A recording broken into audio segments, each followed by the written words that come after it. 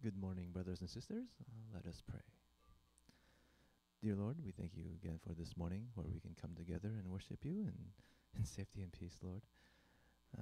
Father, this morning we continue to lift up this church before you as we continue to look for a EM pastor and a senior pastor. Father, we pray that you would just continue to sustain us in our search, and that you would just grant us wisdom as we seek and as we look, Lord. Father, we also lift up the members of our congregation who are sick or recovering, or Lord, in particular, we lift up the family of Uncle David as they continue to just process the loss of our dear brother, Lord, and we pray that you would just strengthen their hearts and to renew their hope, Lord. Father, we also lift up our sister Sydney as she prepares for operation tomorrow, Lord. We pray that you would just grant her strength and that you would bless the doctors as well as they perform the operation. And lastly, Lord, we lift up the ongoing wars overseas, Lord, both the Ukraine and Russia, and also Israel and Hamas. Lord, we know that you do not take delight in the destruction of any peoples, and we pray that that your will be done, Lord, and that peace would be restored, and that you would protect those who cry out to you. And Father, we pray not only for the physical safety of those abroad, but even the ideological clashes that are happening domestically as people are just clashing over who to support. Father, we pray that your Spirit would just move those towards your will, Lord, and that we would not be taken captive by the ideas of the world or of the enemy. So we thank you, and we lift up this time to you in praise and worship. In Jesus' name we pray. Amen. All right, let us rise for worship.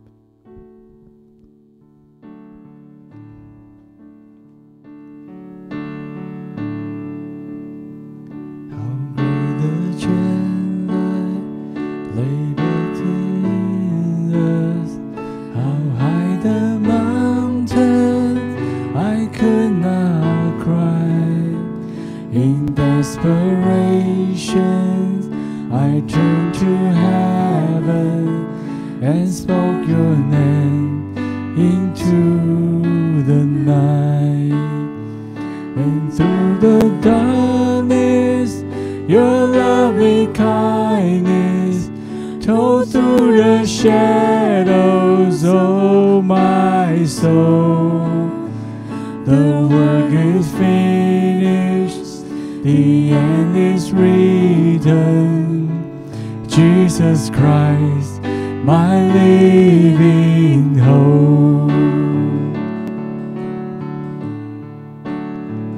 Who could imagine so great a mercy? What heart could fathom such boundless grace? The God of ages stepped down from glory to wear my sin and bear my shame. The cross has spoken, I am forgiven. The King of Kings was his own. Beautiful Savior, I'm yours forever. Jesus Christ, my living hope.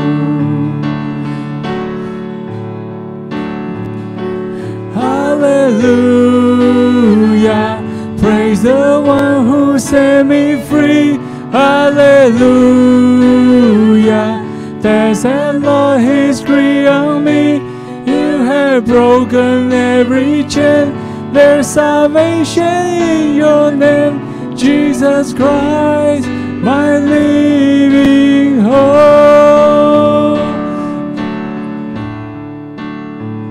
Then came the morning that sealed the promise. Your very body began to breathe. the silence, the roaring lion, declare the grave has no crown on me. Then came the morning that sealed the promise. Your very body began to breathe. Out of the silence, the roaring lion declared the grave has no crown on me. Jesus, yours is the victory.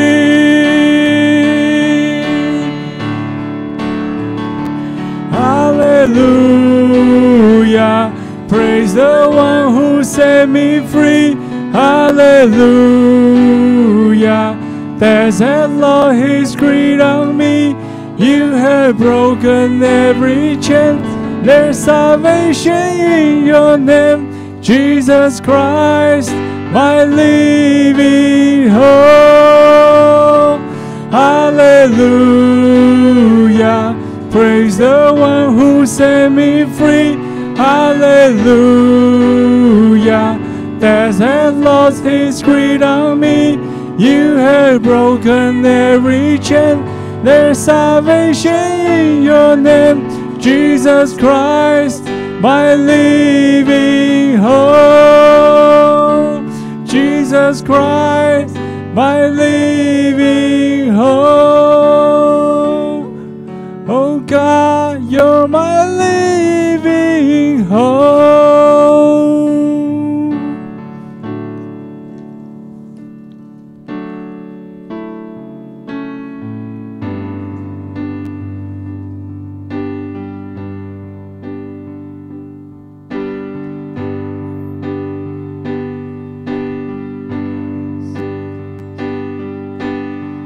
I see the King of glory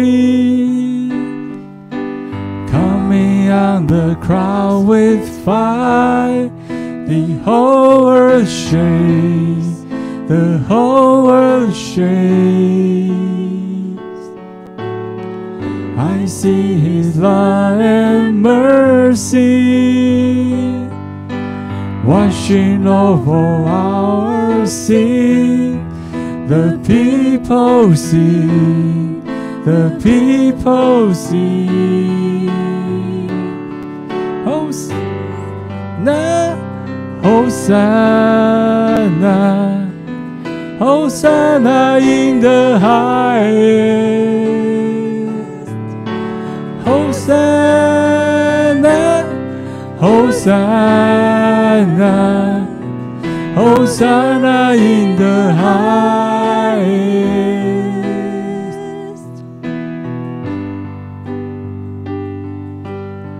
I see a generation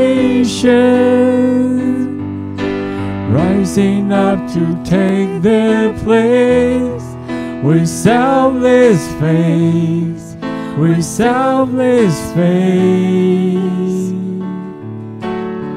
I see a new revival stirring us, we pray and sing. We're on our knees, we're on our knees.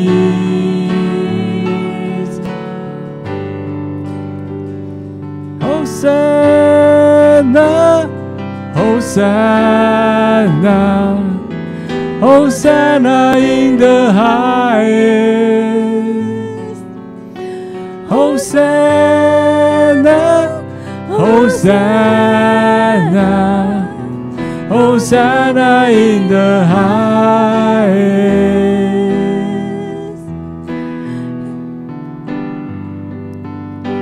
Heal my heart to make it clean.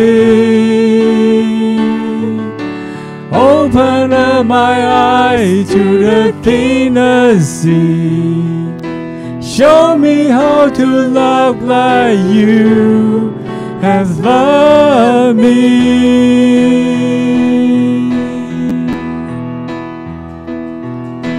Break my heart for what break yours.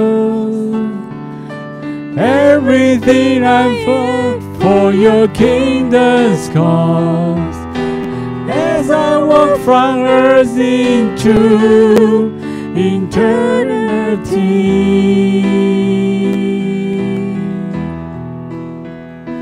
Hosanna, Hosanna, Hosanna in the highest. Hosanna, Hosanna, Hosanna in the highest.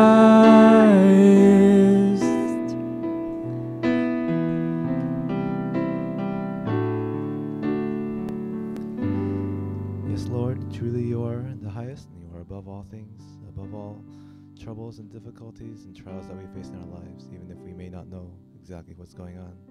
Father, you are our hope, and we continue to look for you for our deliverance. So we thank you, and we lift up this time to you once again. In Jesus' name we pray. Amen. All right, thank you. Good morning, OC, and welcome to October 15th, I think. Yeah, I can't remember. Anyhow, on to our announcements. We had our congregational meeting last week, and so we're glad to just to congratulate the newly confirmed elders and deacons for the next year. Our staff has lifted us up here, and we have a lot of returning folks. But so just praise the Lord, and we can keep these co-workers in your prayers as we move forward to the next year. Also, another announcement for the leadership of next year, we have elected our council chair, which will be Elder Jonathan Shen, and our vice chair will be Elder William Huang. I will be the Elder Board Secretary, and Aaron will be the Elder Deacon Board Secretary. So pray, keep us in your prayer. Also, more in prayer, if you remember Pastor Will's wife, Sydney, she will be going surgery for breast cancer tomorrow. So please keep her in prayer for a good procedure and also a smooth recovery. And then just another reminder from last week that there have been a number of break-ins in the EFC churches in Southern California. So just please stay vigilant, stay cautious. If you see anything out of the ordinary, or if you're the last to leave, just remember to lock up. So we'll take care of our property. And then also Hallelujah Night is our joint celebration with GBC coming up at the end of October. This is just a little under 2 weeks, so remember that that's happening. And if you want to volunteer, please contact Justin, and he'll get you sign-up information so we can get that tracked. This morning, our scripture reading comes from the book of Romans, chapter 8, verses 28, and it reads as such: "And we know that all things work together for the good to them that love God, to them who are called according to his purpose." Now, I know last week we had indicated that this week's speaker would be Pastor Ted, but something came up and he was not able to make it. But by God's grace, we have grace. So please join me in welcoming Pastor Ewin Grace back to the stand as he shares his message with us, the hardest truth to believe in the Bible to believe.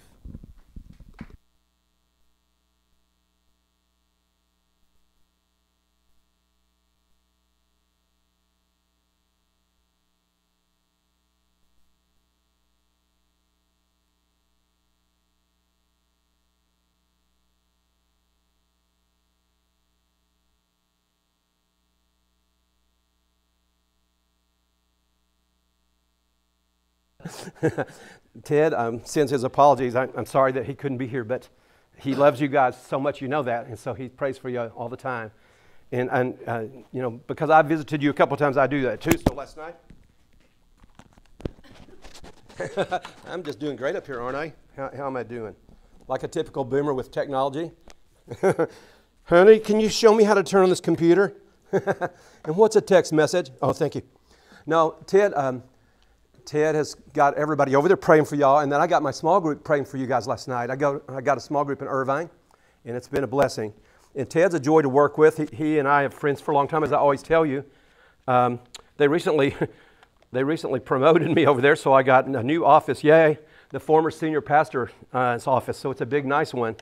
And I'm so blessed. Those guys take good care of me, and we love the journey, guys, but we love our sister churches and neighbor churches, so you got to know, you got folks praying for you too, you guys.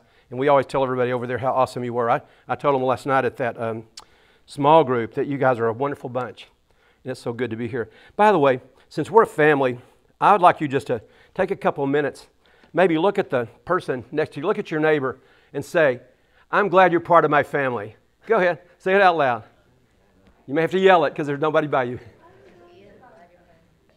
Now turn to your other neighbor and say, other neighbor, I'm glad you're part of my family. That's awesome. It's good to be reminded of that. And I like that, man. I just like to have the family. It's a forever family, isn't it?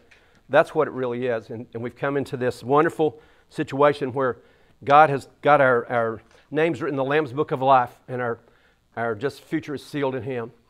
Partly the reason I like to do this is just to wake us up and get us moving around. But, you know, a lot of times we speakers will start off with a little joke or something, you know, and that can sometimes be good, but it can sometimes go a little far because this is worship after all, and we're worshiping the King of Kings and Lord of Lords. But I know sometimes it helps a little.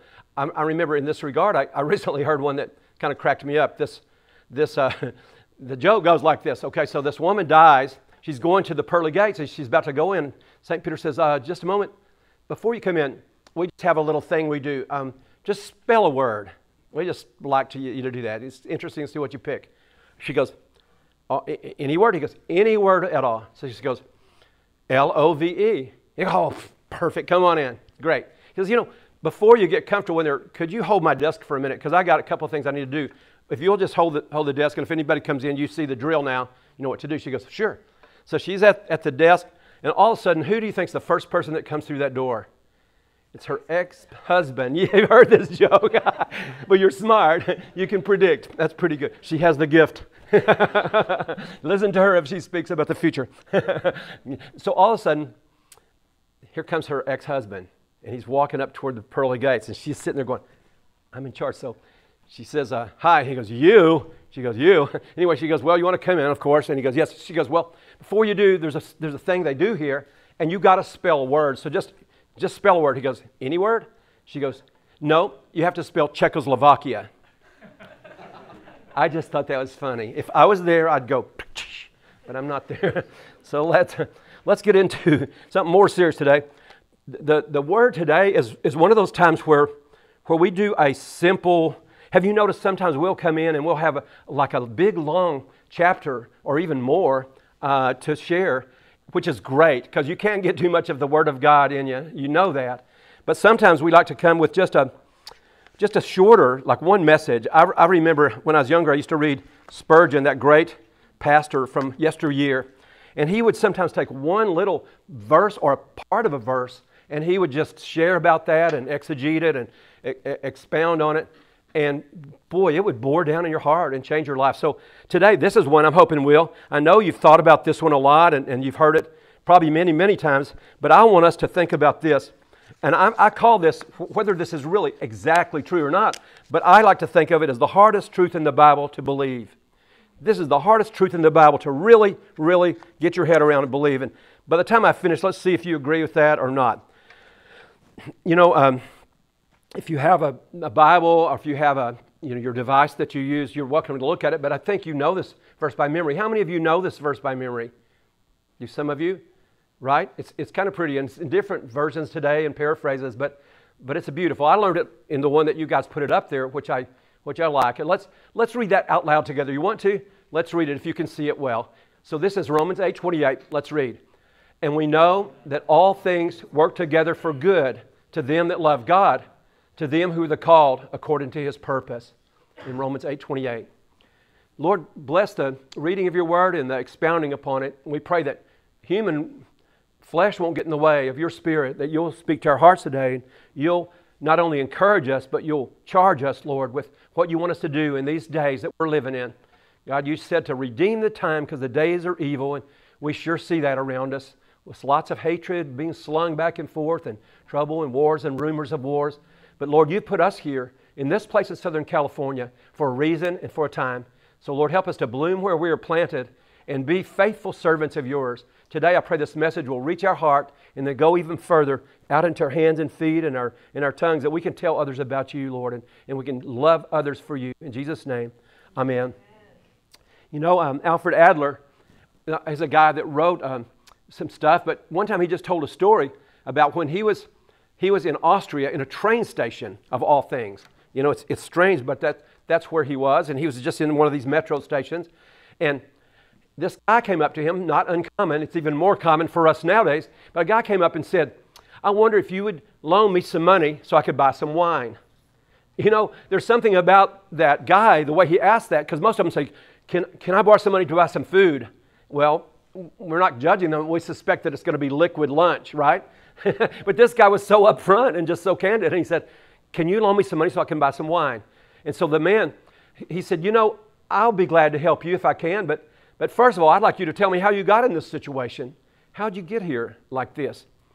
The guy said, well, it's a long story, but, you know, I'll give you the nutshell version. He goes, you know, he said, I was born with a couple of family members there, brother and sister, and he said, my father was a brutal man, and sometimes he would beat us pretty severely. And he said, my mother died when I was pretty young. The World War came to our community, and it scattered us. And it was so bad, we were so bombed out. It relates to today, doesn't it? Because we were so bombed out that it literally scattered our family. They came and gathered up some of us and took us all. We didn't know where we were going, to the four winds. And he said, because of that, my father was brutal. My mother died. War came and scattered us. And my brothers and sisters, we haven't seen each other in years. He says, because of all these things, because of all these tragedies in my life, I become an alcoholic.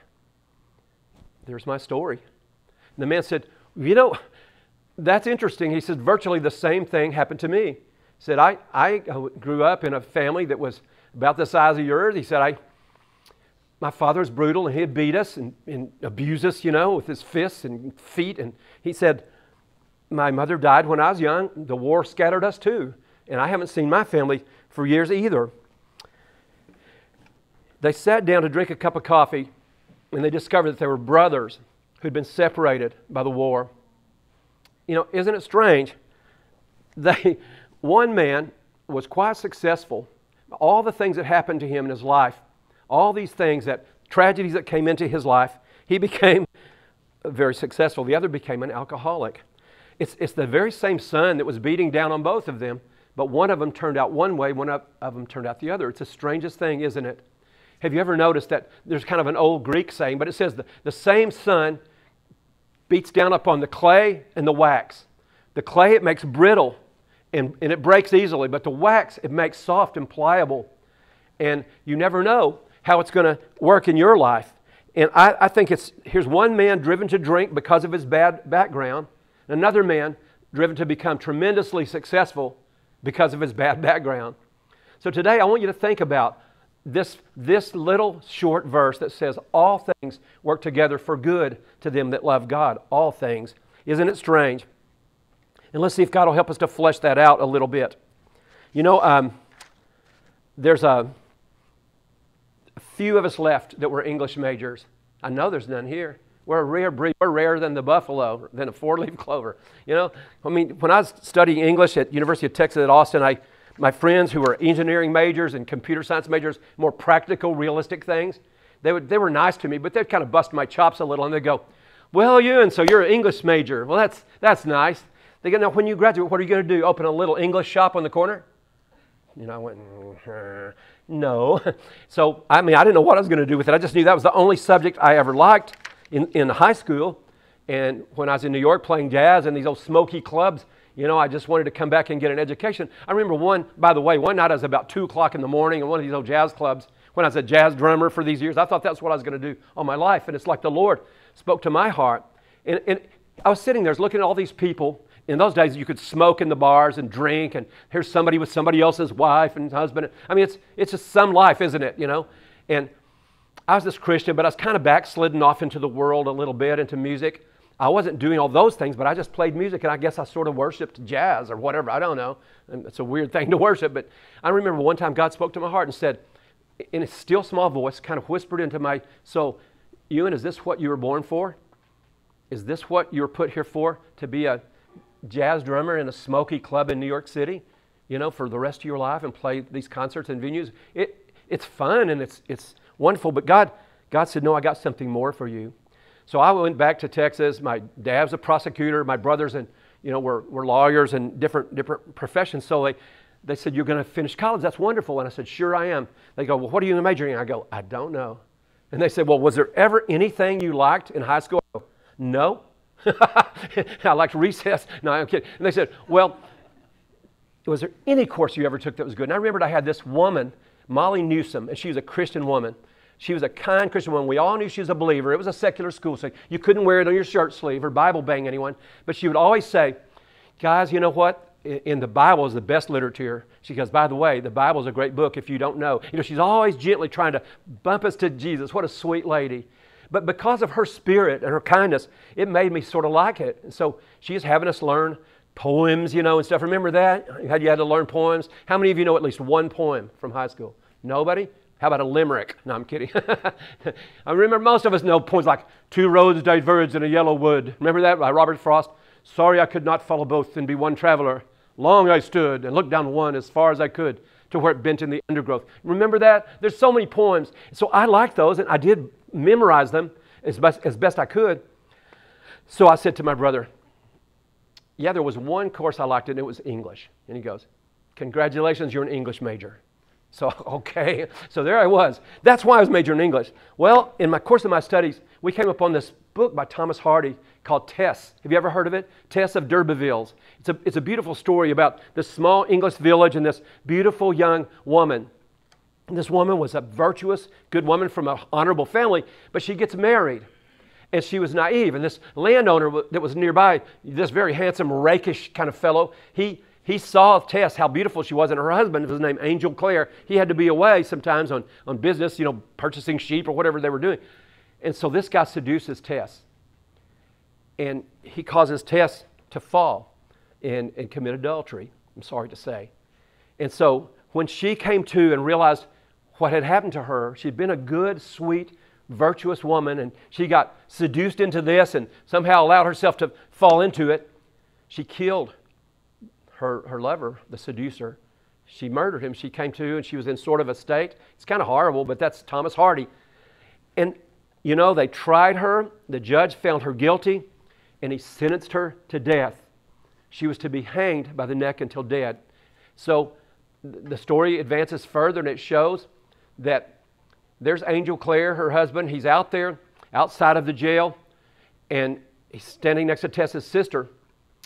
And the order said at 8 o'clock, there'll be a black flag that comes up, and when it does, you'll know that that's when she's hanged. You can't watch it. They didn't do that then, but that's how they did it. So Angel Clare's standing out there with Tess's sister and feeling horrible.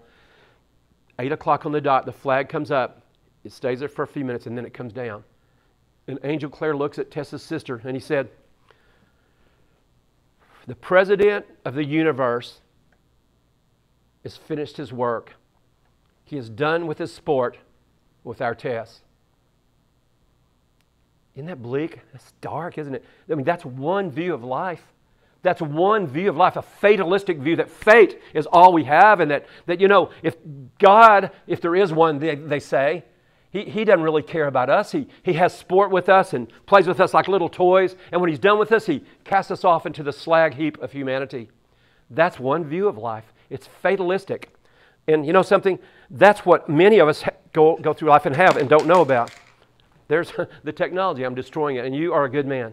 God bless you. You don't have to pay tithe today. Okay? Thank you. What's your name? My name is Ian. God bless Ian. By the way, Ian, I like that name. My name's Ewin, but when I go over to Britain, they always call me Ian. Oh. So I'd rather have your name. Oh. If you want to trade, see me after and we'll talk about it. You may have to throw in a little something, but no, Ian, seriously, thank you, brother. So Paul, he is relating to us that there's a view of God that is not the fatalistic view. There's a view that's the fatalistic view, fate, but we're talking about faith here. And Paul is pushing us like he's pushing the church at Rome and all the churches that he planted to know the Lord, to have faith in Him and look at life very, very differently from that. That's not the way it is. So Paul says, we know that all things work together for good. Did you notice that? That's one of those things in the Bible that's so simple, we could miss that little opening phrase of this verse. And we know that all things work together for good. But trust me, the Apostle Paul, who was a very schooled and learned Pharisee before he became a Christian, studied with Rabban Gamaliel the elder, the best rabbi that anyone knew back there. He is such a virtuous and intelligent and wise rabbi that he wound up telling them when they were going to persecute the Christians, he said, be kind of careful, because if this is just another cult, it'll fade away. But if this is of God, we're going to be finding ourselves fighting against God Almighty Himself. That's Rabban Gamaliel the elder that taught Paul. So Paul, he chose his words carefully when he has a terse little charge like this, and we know that all things work together for good to them that love God. He uses those words advisedly. That's how the British say it. I use the term advisedly, and it means with due consideration. He seriously looked at those words. So, and we know, well, you know us seminary grads, we like to parse the Greek words and stuff. How many of you switch off as soon as you hear us pastors say, now the Greek says, you go, don't care what the Greeks. How many of you really get fired up when we say, now in the Greek it says, nobody. Okay, so you're blessed if you fall asleep at that point. Only at that point, though. So, but I want to take today to do that just for a moment, if you don't mind, because the word is important. He says, and we know. That word is gnosko in Greek. It's not oida. Oida means we know by formulaic, by materialistic exam and checking it out kind of way, according to formulas and devices, experience like gravity, etc. But this gnosko is a beautiful kind of know. It means to know with experience of your life, to know it deep in the center of your being, to know in a deeper way than just knowing something. I know that it's sun up. I know it's time for lunch, or I know it's this or that. Gnosko is a deep, beautiful thing. And he said, and we know, it's a belief born out of life. It's born out of our personal experiences, sometimes born out of our hurts and out of our struggles. We know by personal experience that all things work together for good to them that love God, to them who are the called according to His purpose. So here's the two views of life, the fatalistic view and the faith view. But I want you to think about this. There's not a promise in the Bible that's better than that. There's not anything that's more reassuring than that. There's not a verse in the Bible that's sweeter than that. If you think about that, on our gloomiest day, at the worst point of our depression, when we feel the most alone, when we feel the most oppressed, when we feel the most abandoned, we can say, all things are working together in a pattern of good to those that love God. I know that, like Paul said, I know by the power of God, by the truth of the gospel and the experiences of my life, that God is working all things together for good to those who love Him. See, these were favorite words of Paul. You know that, right? I know some of you are familiar with this beautiful phrase that he said. He said, I know whom I have believed. It's the same word, gnosko. Remember that? I love that. I think we've all said this at one time in our life if we've walked very long down the Christian path. I know whom I have believed, and I'm persuaded that He is able to keep that I've committed unto Him against that day. We know. And sometimes it's deeper than just knowing with your head. You know, this philosopher Pascal, if you've ever heard of him and read about him very much, there's one phrase that really, really, really resonates from Pascal that people remember him by, if nothing else. And he said this beautiful phrase. He was talking about it in the context of romantic love. But he said, the heart has reasons that reason knows not of. And I love that. The heart has reasons that the mind knows not of. And that's the kind of know that Paul's talking about here. I'm belaboring this point because it's so very important for us to realize. Paul said, we know this. You can take this to the bank. You can make book on it. This is for sure absolutely true. We know that all things work together for good to them that love God. By the way, I want to say this. We don't go very far in our life before we're hitting something that really, really makes us crazy. We just don't understand. If this is the kind of world this is, I feel horrible. How many of you have ever been really disillusioned before? Have you been where you expected something to be great and you knew it was going to be just what you dreamed of, and it's so disappointing, disillusioning? You know, we all run into that sooner or later. And how many of you have been through something so hideous? You've been walking your faith out. You've been reading the Bible and praying. You've been trying to do right and stay away from evil. And if you did stumble, you quickly confess like the Bible says to do and let God wash you clean with the blood of His death and burial and resurrection. Yet everything seems to go wrong. Have you had those days before? Everybody does. And what do we usually do at that time? Well, we cry out to God, and after a while we ask for His help, and we get tired, and it seems like the help never comes. And finally, we feel abandoned, and we just think, what kind of world is this? I don't know. I just am sick of this. What on earth is going on? And we say, why, God? Why me? We've all gone through that at one time or another. But I want you to always have this resonating in your head. We know, no matter what, I might parenthetically add, that all things work together for good to them that love God, to them who are the called according to His purpose. Now there's something I'd like to do right quick, and that is just touch on what the verse does not say. So such a small verse can be misinterpreted, and many people do that. Have you ever met somebody that'll say, well, the Bible says pretty clearly that a penny saved is a penny earned. Have you ever heard people say that? They got the Bible mixed up with Poor Richard's Almanac, something. I mean, people need to know the Word and get into it. It doesn't mean you have to be a biblical scholar all the time. But what does the Bible say? What does it not say? Well, some people misinterpret this verse. They say, well, the Bible says that everything works out for the best. Does this verse say that? Did you read it that way? Some people think that everything works out for the best. I hate to say this. This is going to sound like a little bit of fire and brimstone fundamentalist preacher down in the South talking about the flames of the bad place. But just gently, I want to touch on this. This is saying all things work together for good. To whom? To them that love God, who are the called according to His purpose. I hate to say it, but if you're not a Christian, everything isn't working out for the good. Everything's working out to your total damnation.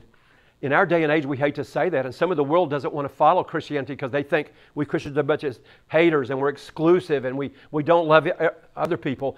I go around to campuses and speak at UCLA and USC and Harvard and other places, and when I do, there's always people that will come up afterwards and say, I'm a Buddhist, what do you say to me? I'm a Hindu, what do you think about me? And I always tell them the same thing. Well, you're going to die and fry while I go to the sweet by and by. No, I don't say that. I don't say I always tell them, I'm kidding, see if you're awake. No, I always say to them, I respect every person's religion. I do respect it, and I know sometimes wherever you're born determines that. I'm just here to tell you, but I have found a person, it's not a religion, it's a relationship with the one who claims to be God, and nobody's been able to refute it, and He loves us. He doesn't want to talk about differences. He wants to talk about the things that we have in common, but He wants to save us. He said, whoever believes in Him will not perish. Even if our body perishes, our spirit will not. I don't know, David, but I heard you praying for someone that departed. Is that right? We had some precious neighbor, Clarice Lou is my wonderful, sweet landlady. I bring her everywhere I go for good luck. She's a prayer. She lives downstairs, and I got the upstairs. But she is a godly woman. Her daughters and grandkids are my dear friends. I played worship with them for years and did things with them, did retreats together with them. But her neighbor to the back was a sweet, godly lady. And she had, oh my word, she has a green thumb. All her fruit trees grow fruits. And we just pray that her limbs will extend over into our backyard so we can go shake those things. No, I'm kidding. But she is so sweet. She always shared with us. Everybody loves her. Great baker. She recently passed. And if it wasn't that we know where she is, this precious Wanda, who always baked for churches and for everybody that would let her, it'd be so hard to go on. But we know that she gave her life to Jesus, and whoever believes in Him, the Bible says, will not perish, but will have everlasting life. And we can just imagine Wanda looking down, and saying, God bless them, help them, especially help those people that try to bake like me because they can't. Now, Clarice could, but a lot of folks can't. By the way, Clarice has blessed my life so much, but I got to tell you, there's sometimes that you don't know if it's a blessing or a bane because she cooks so good. That's why I look like this. No, I'm not putting the rap on you. I'm just kidding. That's what lazy people do who don't want to work out on their Stairmaster. They blame somebody else. But joking aside. So I want to tell you seriously, as serious as I can possibly tell you, that there's going to be many, many times in our lives when we're going to need to have this verse down, because it's a whole principle behind it. It's a whole, not philosophy, but theology, to know our God and to know that whatever happens in our life, good days, bad days, sick or healthy, rich or poor, disappointed or incredibly stoked, all things are working together in a pattern for good for our lives, for those that love God. See, the world really is a moral school. And God is teaching us here. It's like a test, and it's like a trust, and it's like a temporary assignment. God's put us here. This is not the end of it. This certainly isn't. You talk to some of us oldsters, and we'll tell you how fast it passes. Don't you get tired of grandparents saying, well, honey, it goes really quickly, and you got to grab for all the gusto you can. No, they don't say that, I hope. But we're always telling you it goes fast. How many can identify with that? It goes quickly. Remember when you're having your 12-year-old birthday? Remember when you turned 21? Do you remember this morning's breakfast? No? How many of you have a pulse right now? Raise your hand. Yes. Can you check the person next to you that looks catatonic? See? No. Our memories can fade, but I'm telling you something. In this world, God has put us here temporarily to do something for Him, to live for Him. That's what it's all about. Not just to exist, not just to somehow get by and cope and hang in. So this is something that's going to change our life. I want us to get it this deep down in our heart, that basically all things happen to all of us. Basically, not exactly the same. There's something that happens to one person, doesn't happen to the next person. But in general, we all go through the things. Think about the universals of life. We're all born.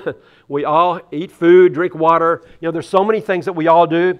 We all sleep. We all work. We all exercise. Well, some of us do. We all have blood flowing through us, and someday, if the Lord delays His coming, we're all going to die with our flesh. That's what we just know to be true. But I want you to think about that. All those things that happen, once again, some people it's going to make them a bomb. It's going to make them a failure. Others, it'll make them tremendously successful. Why? Because they're going to turn it over to God and say, Lord, I claim that promise that all things are working together for you, because, Lord, I know I love you. I want you to think about Joseph for a minute. Do you remember Joseph? Here's this guy. He was a favorite of his family. His father loved him so much. Parents try not to have favorites, but sometimes there's certain ones that just are just a little bit sweeter to them because they're respectful and kind and good. Well, Joseph's dad loved him. Remember what he gave him? What? Ian, you want to say it? Say it. A robe with many colors. Good. Yes, exactly. That's right. And by the way, to us that sounds good, but it really was special back then. A lot of times it's a lot harder to get beautiful fabrics and embroideries and things, and he gave him that robe of many colors that Ian said. Exactly. And so guess what, though? He didn't give it to the other brothers. He gave it to Joseph. So what are the other brothers doing? Going, well, praise God, bless my sweet brother, I am so glad. No, that's not what they did. They went, that rat, look at that upstart. He thinks he's all that. So then, of course, Dad takes it to the next level. So Joseph, he sees these guys, brothers, glaring at him, glowering. Every time the dad hugs him, gives him a high five, they're over there looking at him like, And so what do? Remember the story? They finally take him out and they sell him into slavery. They phony up some clothing with blood, make it look like Joseph got killed. You know the story, right? And then Joseph gets hauled off by these slave traders and others off into Egypt. Egypt was not friendly to the Israelis, just as you see today. Those folks are at odds. And there's always been a bone of contention in the Middle East. As far back as we can see, there's been hatred and war since Hagar. There's a history behind it, and just keep studying it. And I heard the people praying this morning, the prayer meeting, with wisdom, by the way, and sweetness in their heart. They weren't taking sides as much as they were saying, Lord, stop the hate on all sides. Stop the killing on all sides. Please let your peace enter into this. And God bless you guys, you prayer warriors, for that. And I know He hears our prayers. But Joseph is sold into Egypt. So let's see if I can make this happen. There we go.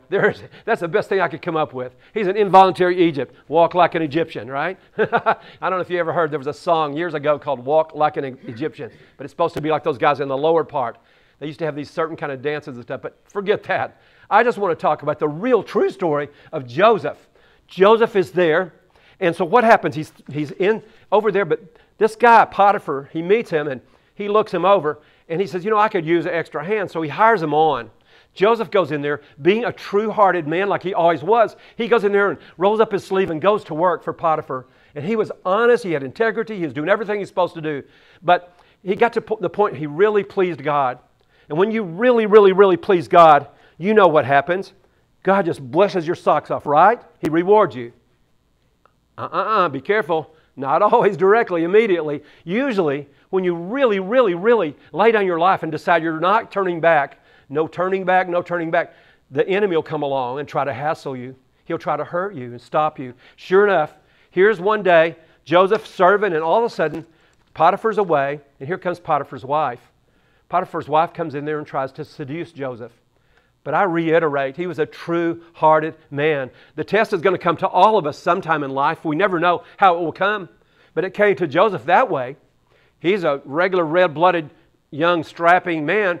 And here comes this person who doesn't have control of herself. And she's seducing him. And Joseph said, no. Booyah, booyah, right? He said, I'm not doing it. Get it away. I don't want it. And so what happened? I don't actually know if he used goyu at the time, but he might have done. I don't know. No, but anyway, Joseph said, get away from me. I'm not going to do it. And you know what? She turned and ran. No. She pressed forward. She pressed into the seduction. So what happened? She grabs Joseph, tries to embrace him. And the Bible says Joseph fled. He left his garment behind and fled. Can you imagine? I guess he's semi-streaking out the door. She's holding his clothes. And Shakespeare, I believe, was the one that wrote, hell hath no fury like a woman scorned. And the woman was furious. She's furious. She doesn't even know if Joseph is going to go blabbing to her husband or what's going to happen. But she knows one thing. She didn't get her way with him. And so what do you think happened? She starts accusing people, Joseph to people, and even including Potiphar, and says, here's what he did. Here's what he tried to do to me. Are you going to let this person work here? Potiphar, he had a kind of mixed feelings about this. You know, he had something inside of him probably, I think, that wasn't so sure about his wife. Most people get a vibe if somebody's up to no good, don't they? Especially husbands and wives who are so bonded together. And he kind of, I believe, Potiphar kind of thought, that's bad. We got to explore this out. But nevertheless, they had him thrown in jail. Joseph was a faithful, loving son, the favorite of his father. He got transported over to this place, kidnapped basically, and pressed into service. And then he gets accused as he's working as hard as he can, as honestly as he ever did for his own brothers and sisters. And then this happens. And so there's Joseph. He's in prison. Now can you imagine for a moment, remember in our verse, here's Joseph in prison. Can you imagine if some rabbi or somebody came to the prison and said, Joseph, don't worry about it. All things work together for good to them that love God. Joseph would probably say, well, that may be, but I can't see it now. Well, Joseph, don't worry about this. All things work together for good to them that love God. He'd say, that probably is true, but I sure don't see it right now. Everything in my life has gone south. Everything in my life has gone to sludge. And I just don't see that. But it was. It was. You know, you saw what happened to the story of Joseph. Do you remember? He became, after a point, when they saw who he really was, Joseph was put in that situation so they could see who he really was and the gifts he had from God. And he wound up being the prime minister of Egypt at a time that great famine was coming. And I have to advance the story because we don't have time, so let me just nutshell it by saying Joseph became the person that helped to save not only the people of Egypt, but the whole people of the region and his own people, Israel. One of the reasons that the children of Israel were able to grow and expand and survive and thrive was because Joseph was kidnapped and lied about and defrauded and his father's heart broken and horrible tragedies, ugly thing after ugly thing, parade of horribles. And yet God was working all things together for good. And I just want to parenthetically say maybe to you and me today, because the Bible is for us. It's not just history. It's not just back then. Maybe you're going through a struggle like that. Maybe you've gone through some disappointments or some injustice. Maybe you feel, in fact, like you're in prison.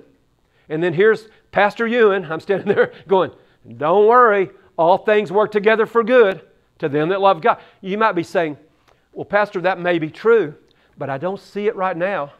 I don't feel it. Right now, it doesn't feel like things are being working together for good. I don't see how it could be working together for any worse. But it is. You have to trust God and know His Word is true. It never fails. The grass withers and the flower fades, yes, but the Word of God endures forever. And that's what we can count on. We can build our life on the rock of Jesus Christ and His Word, the living Word, John said. He is the Word that endures forever. So you can trust Him. I want you to know right now, whatever bars that are holding you prisoner, whatever temptations are coming in your life, whatever lies or struggles that you're going through, whatever the devil grabs your ear and whispers into your life, don't receive it. You turn instead and shoo him away with the Word of God. Get down on your knees and pray. There's a cute little girl that would come up with these cute little sayings. She came up with one and she said, "The devil trembles when he sees the weakest Christian on his knees." On her knees. I like that. The devil trembles because he hates to see us praying. He hates to see us using the Word of God, which is living and active and sharper than a two-edged sword. Use the Word together. You know, Paul is the guy that wrote this passage. Remember him? Remember what he went through? He was beaten. He was stoned. He was lied about. He was thrown in prison repeatedly. You know, he was taken to that isle and he had a snake bite him and poisonous. And I mean, he went through so much persecution.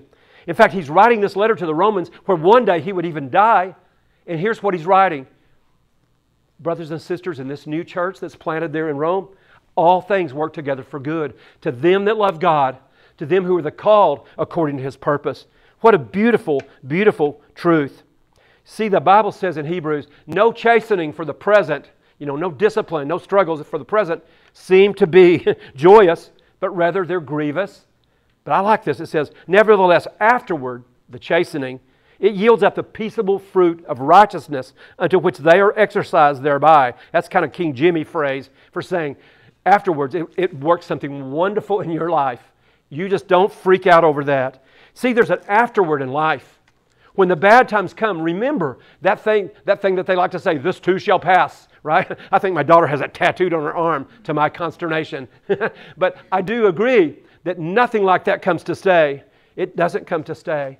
You know, in King James, there's a phrase, and it says, and it came to pass. You remember that in the Christmas story? And it came to pass, they found Mary and Joseph in the bed. So I love that phrase, and it came to pass.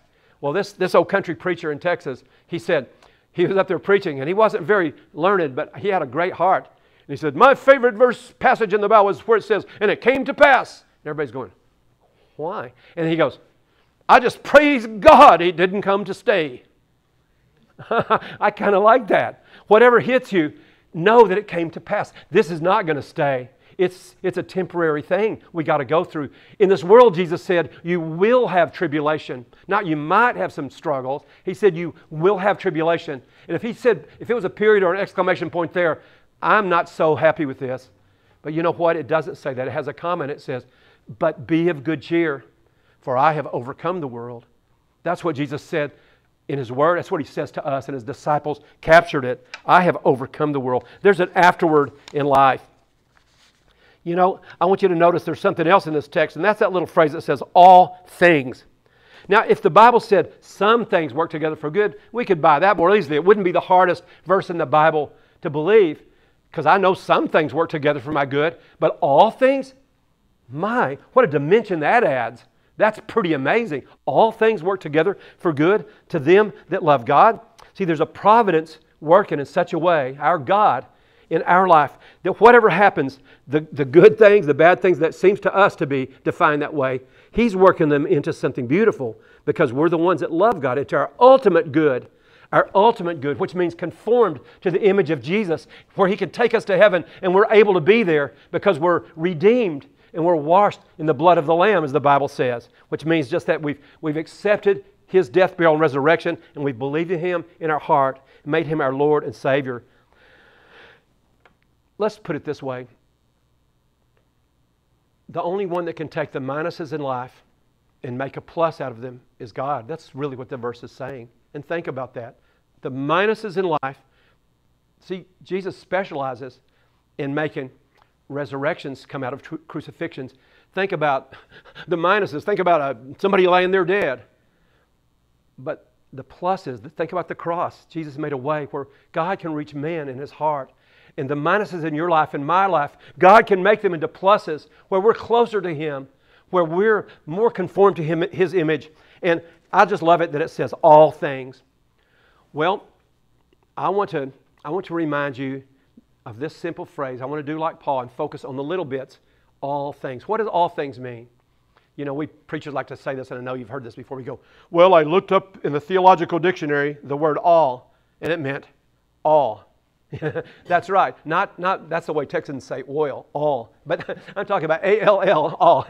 So all things, that's kind of powerful. But if you think about it, all things work together for good to them that love God. Here's an example I often think of. When I was a kid, my mom was a great baker. Maybe not as good as our sweet neighbor Wanda, maybe not as good as Clarice, but she was a good baker. And I remember bopping into the kitchen one time. She's got all these things. In the old days, when I was growing up in the 1840s, or whenever it was, there's all this stuff on the counter. There's beautiful, beautiful things there. And my mom, I said, what are you making? She goes, oh, I'm making y'all's favorite, a German chocolate cake. I'm going, oh, I love that. You know, German chocolate cake has a little coconut and chocolate and all these other delicious things in there. So boy, but I'm looking at it. It didn't look much like a German chocolate cake.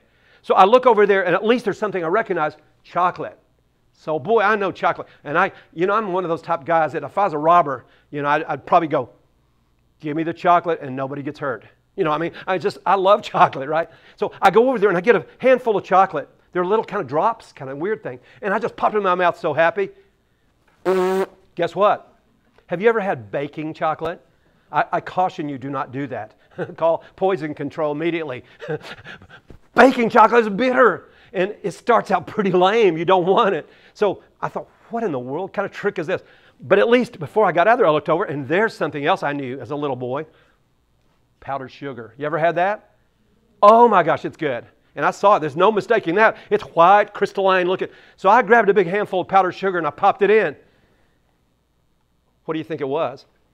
It was baking soda. Yes, you're right. Our prophetess said that. You're good over there. It was baking soda. I'm spitting. My mom's going, what are you up to? Mom, what is this? Then I saw something else and I thought, oh, maybe that's better. I tried it and it was flour. Oh, no. Tasteless, right? So I'm going, wait a minute. How is this our favorite cake? How's this? So I'm looking at all these ingredients in there. I'm going, my gosh, after that flour, I just kind of hightailed it out of the kitchen. Said, heck with this. Tonight, I'm going to ask for ice cream instead of cake, I think, after the dinner. But you know what? It's a strange thing. My mom is in there with all these ingredients. All things on that cabinet were going together. And guess what she did? Think about the process. What do you think she did? She took a little bit here and a little bit there. And she mixed them in a great big mixing bowl. And then, what did she do? Well, she put them in the fire. And when she put them in the fire, out came, in that oven, out came a beautiful German chocolate cake. All she had to do was ice it up and it's ready to go. Now, isn't that strange? Isn't that what God does to us? I thought about that a long time. It seems like in my life, I've run into that over and over, where there's something I see that I think, oh, that could be good. I love that. And I go and indulge in it, and it's not what I thought. It turns out bitter. Everything the devil dangles, by the way, is that way. He doesn't want to bless you. He doesn't want to give you real pleasure. What he wants to do is give you a lure, like when we go fishing, that looks so good and shiny and wonderful, but it's got a hook. You know this. And that's the thing. In my life, I've gone for that, and I've thought about that so many times. I'll see something that looks very delicious, and it turns out to be horrible. I got to spit it out. Sometimes there's something like that flower that's just boring. Have you ever had an experience that's just pure boring? Somebody on the back row goes, this sermon. Oh, you do have to pay tithe. No, I'm just kidding. But, a lot of our life just doesn't go what we think is going to go. It's not what we expect. But what I love to see is this. Our God takes those disappointing experiences, takes those bitter experiences. He takes that tasteless experiences in our life. And what does He do? He mixes them all together. It says all things work how? Together for them that love God. And then what does He do to you and me? Why, He puts us in the fire. That's what He does. So next time you're in the fire, remember that. There's a beautiful song by Elevation or somebody, or no, it's Hillsong, and it says, another one in the fire. When they were in there, Shadrach and Meshach and Abednego, what did they see? There's a fourth one. Who was that? The Bible says there's a fourth one in there with us, like unto the Son of God. there's another one in the fire. You may go through the thickest part of fire in your life. Who knows? Maybe your loved one, your grandma, your father or mother, maybe your sister or brother. But I want you to understand this. God is going to work it all together for good to those that love Him. Now, I don't know about you, but I sort of feel like that whatever happens in life, if it draws us closer to God, it's a good thing. By the way, there's a German chocolate cake. That's one. The better ones, like my mom made, have that icing all down there, but they're pretty good. Quit salivating. Let's move on. Have you ever been like I've been, where sometimes I'm like a boat in the ocean going along, a beautiful sailboat. Everything's going cool. I'm on a great voyage. All of a sudden, I get my boat out there where it shouldn't be. I just sail right on into something that I know better than to do. You know, I don't pay attention to all the warnings that I've got from God, and I'll sail right on into it. And I realize, man, this is wrong. This is horrible. Well, I feel like anything that draws us back to God and closer to God is worth it. It's a good thing. You know, there's a little boy who got a boat for his birthday, and he took it to this big pond near his house, and he put this little boat in the water. He was having so much fun. But you can already guess what happened. What do you think happened? He's putting the boat out there, it's going out there a little ways, and he's getting it. He's putting the boat down there, and it's going out a little ways, and then he gets it. Well, guess what happened at one point? Somebody yelled or something. He looked over. Some guys were on a bike, and he looked back, and their boat got away from him. And he couldn't go. It was a kind of a steep drop-off. Everybody knew about this pond, the way they dug it out. You can't go out there, gentle slope. You drop off. And he already knew that, so he goes, my boat. And he starts yelling, my boat. And this older boy comes along, junior high school kid. Here's this little elementary school kid, and he says, my boat, help me get my boat. And the guy goes, what's the matter with you? And he goes, my boat's out there, it got away from me. And the guy said, So this bigger boy, he grabs a rock, and he throws it at the boat. This little kid says, I said, help me get my boat. I didn't say tear it up. And he gets another rock, ignores the kid. He throws it at the boat. What do you think he's doing? If you don't know, you ask her, because she already knows. I'm kidding. She already knows. That's my prophetess son. I'm just kidding you. But he throws another rock, and by that time, this little boy started figuring out. He started putting two and two together. He is looking at those rocks, and that big boy, he threw every single one of those rocks, not at the boat, but just past the boat. You know what it did? It created these little ripples, and gradually it started moving the boat back to shore. And pretty soon they could just reach in there and pull it out. You know, that's happened to me in my life when I've gotten out there where I shouldn't be.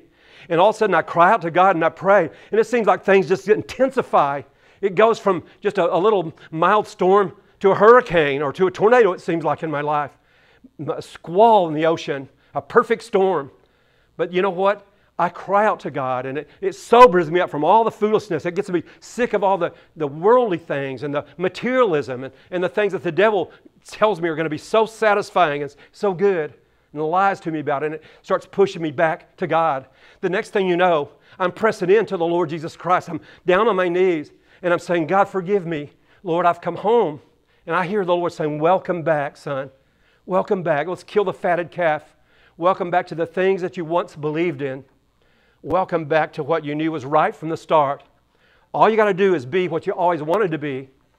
Welcome back to the love that is in your heart. That's what happens when He draws us back to Him, to His foreordained purpose for us. You know, the Bible says all things work together for good to them that love God. Together. So I want you to think about this. George Washington, who was our general during the Revolutionary War, he fought 9 battles. 9. You know what? He lost 6.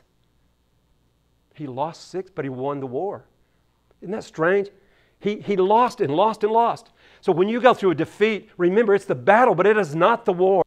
There's a passage in here that says this beautiful promise, and then right in the middle of it says, all things work together for good. It took all those battles. You're going to lose a few of those battles. Don't worry about that. I will too. But we're going to win the war because God has given us a promise. Well, I've belabored that point enough. I want to ask you, do you live by this? Do you believe this verse? Are you willing to say, Lord, no matter what, come what may, struggles, peace, easiness, hardship, war, hatred in our culture and our world, I'm going to press into you and say all things are working together in my life because I'm one of the ones that love you, and I'm one of the ones that know that I'm called according to your purpose. If I'm well tomorrow, if I'm sick tomorrow, I'm still going to praise you. George Matheson was a wonderful Christian man. He loved the Lord so much, and he met his dream. He had prayed for a beautiful, godly woman. By the way, you young people that are not yet married, I hope you're praying that God will be the one to put you with the right wife. It says in Proverbs, your fathers can give you houses and lands, but only the Lord can give you the right wife or the right husband. So cry out to God. And George Matheson, he finally got a woman that he knew was right, and he got engaged to her. He was so happy, but he goes to his doctor, and the doctor says, wow, you've got a problem with your eyes, and you're going to lose your eyesight. George Matheson knew, as a man of integrity, he had to go tell his fiancée. He said, honey, in a short while, a few months at the most, I'm going to be blind. But he knew what she was going to say because she loved him. He knew she was going to say, well, George, that doesn't matter at all. I love you, not your eyes. I love all of you, and it doesn't matter. That is not what she said. She took off her engagement ring. She gave it back to him, true story, and said, well, George, you couldn't expect me to be married to a blind man. And she walked away. Oh, he was devastated. He was wrecked. He loved her with his heart. That was, he thought, his soulmate. He was going to spend the rest of his life with, and now he's alone. He was so broken, so disappointed. He was crushed. So he goes back home. But you know what he did? It was some of those ripples that were pushing him back to God. And he got home and he said, Lord, the best I can do, I'm drawing my sorry carcass to the foot of the cross. And I'm saying, please, come and help me. Sometimes the best, most theological prayer you can pray, and I can pray, is, help. Cry out to him. When my little kids said, help Daddy, I came running. You better know that. You could have 500 kids screaming, but if my little kids said, Daddy, help, I can hear my kid. And I ran in there, and that's how the Lord is. And so he got on his knees and prayed, and the Lord heard George Matheson. And you know what? Out of that struggle, he became a great Christian hymn writer, a great Christian minister. He wrote a hymn. Some of you may know it. We don't know hymns like we used to. Occasionally, some of our contemporary Christian artists will do a hymn, like a remix or a different version of it. But this was one called, O Love That Will Not Let Me Go. And it kind of goes like this.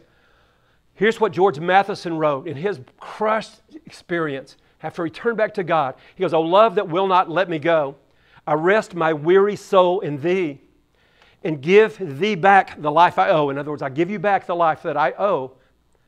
Ah, that in its ocean depths and flow may richer, fuller be.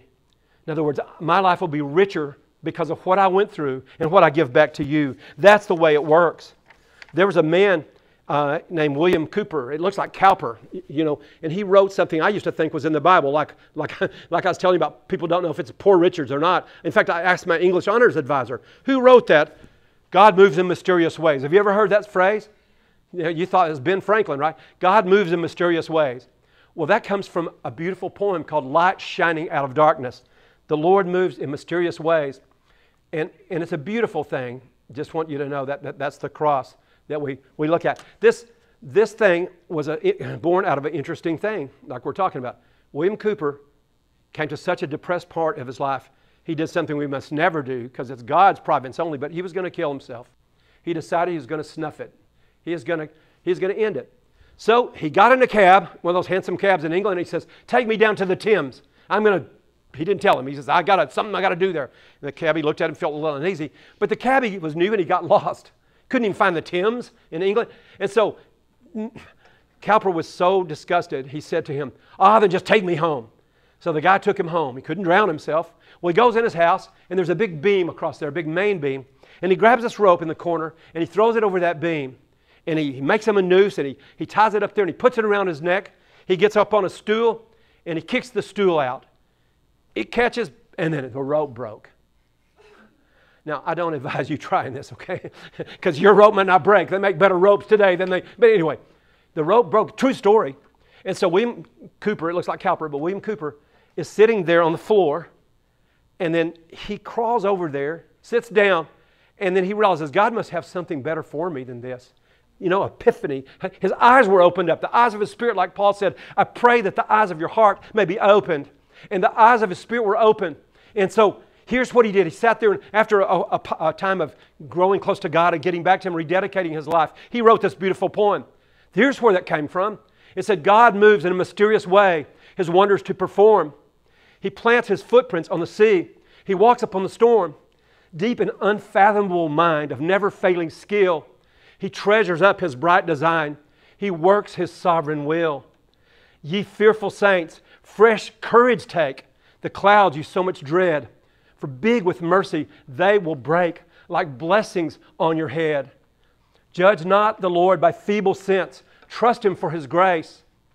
Behind a frowning providence, He hides a smiling face. Blind unbelief is sure to err and scan His works in vain. God is His own interpreter, and He will make it plain. Can you say that? Even when the clouds seem dreadful and it seems like providence is frowning, behind that there's a loving God whose smile is more filled with love than your mom smiled at you when you were at your mother's breast, than your dad smiled at you when he was first looking upon you and beaming at the birth of his new baby. He loves us with an everlasting love. And that's what William Cooper came to realize. And yes, God moves in a mysterious way, His wonders to perform. But He makes something beautiful out of it. And He's His own interpreter. And He will make it plain what's going to happen. Trust Him, brothers and sisters. That's all I'm saying. Well, I want to know if you can say that. Let's go back to Adler's story right quick as we close. Here's this guy. All these bad things happened to him. He became an alcoholic. Is that going to be you? Is that going to be me? And here's a guy, all these same bad things happened, the very same, because he's part of the same family. And he became a tremendous success. The same sun shined on the clay, became brittle and broken, but it also shined down on the wax and became soft and pliable, something God could use. That's what I want us to be. Let's bow our heads for a second before we close completely out today. Lord, I thank You that You love us with an everlasting love, and You do speak to our hearts through Your Word. Lord, help us to get into the Word and know what You say and take every phrase seriously, every little word seriously, because we see that Your servants did. When You breathed Your inspiration into these words that got it into Your book, Lord, we see that it was written with due consideration. And Lord, I thank You that You're the one that loves us so much that You gave us a light to walk by. No wonder the psalmist said, Your Word is a lamp to our feet and a light to our path always. God, I pray in Jesus' name that You'd help us to walk by faith, but that we can always say, no matter what, all things work together for good, because we love You and we are called according to Your purpose. So let Your purpose be fulfilled in our life. Now, before I completely end, I want to just give you a chance to do this. If you're not yet a believer, you can just right now say, Lord, I want to become a Christian. I've come and I'm not trying to be a poser, but I've tried my best to fit in. But I've never really made that connection. It's like somebody that has a girlfriend or a fiance or a boyfriend, and I've never really gotten married, so to speak. I've never really said, I give you my life. So I want to say to you this morning, if you've never said to Him, Lord, I want to become a Christian, I want it to be sure that I am. Your Word says, whoever will may come. Your Word says, whoever believes in You will not perish. And the Bible also says, your name will be written in the Lamb's book of life that's indelible. It can never be struck from there. You really give your heart to Him, you will be saved. The Bible says that nobody can snatch you out of His hand if you give your heart to Him. So if you've never done it and you want to become a Christian for sure today, then just whisper that to Him.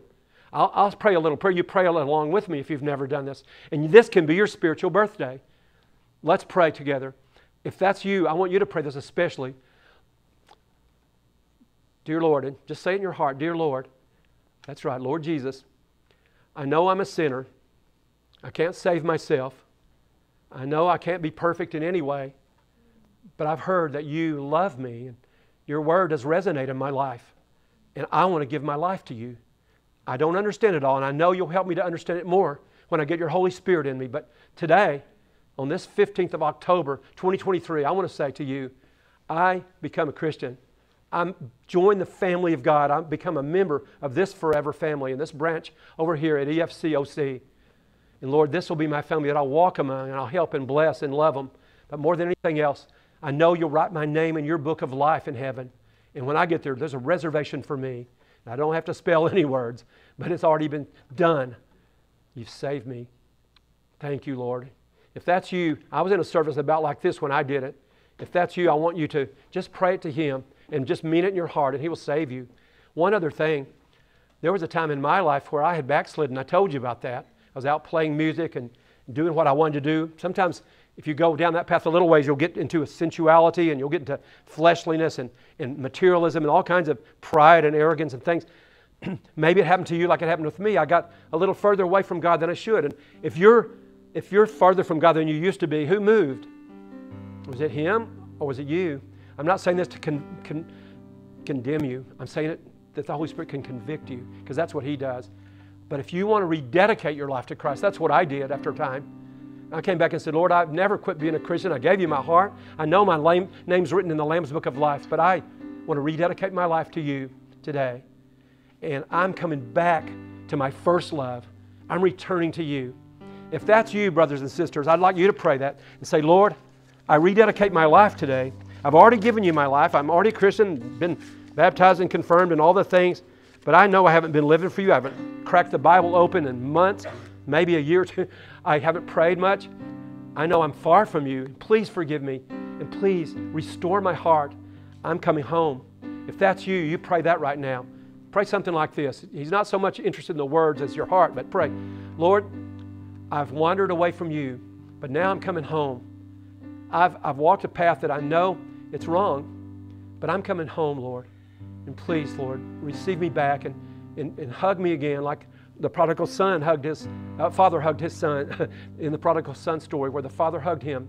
Lord, let it be that you take me and bring me back and dust me off and set me back on my feet and help me to grow and become what you want me to be. Brothers and sisters, pray that prayer today, and He will take you back and strengthen you so strong that you'll begin to walk in the power and the purpose that He created you for. Thank you, Lord, once again for hearing us today and being with us. Thanks for this precious worship team who plays this beautiful music to you. And I like the way their hearts are humble, that they caused us to look to you. They deflected our heart and our attention right up to the heavenlies. Bless them for that, Lord. Help it to always be thus, God. And bless everybody that came here today, that they'll leave out of here richer and better than when they came because of your word and your love. In Jesus' name we pray these things. Amen and amen. God bless you, EFCOC. Please stand up.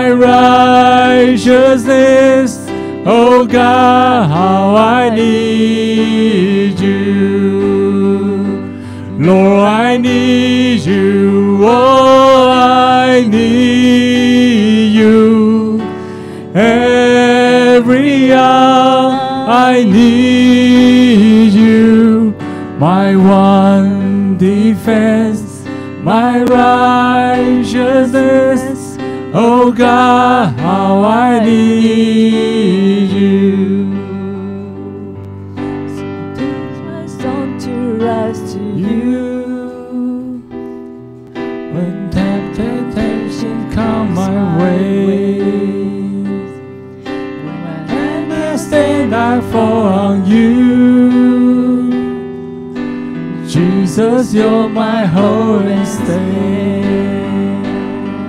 When I cast and I fall on you,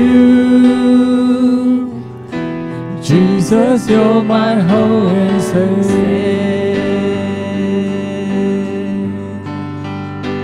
Lord, I need you, oh, I need you. Every hour I need you. My one defense, my righteousness. Oh God, how I need you. Lord, I need you. Oh, I need you. Every hour I need you. My one defense, my righteousness. Oh God, how I need you. My one defense, my righteousness. Oh God, how I need you.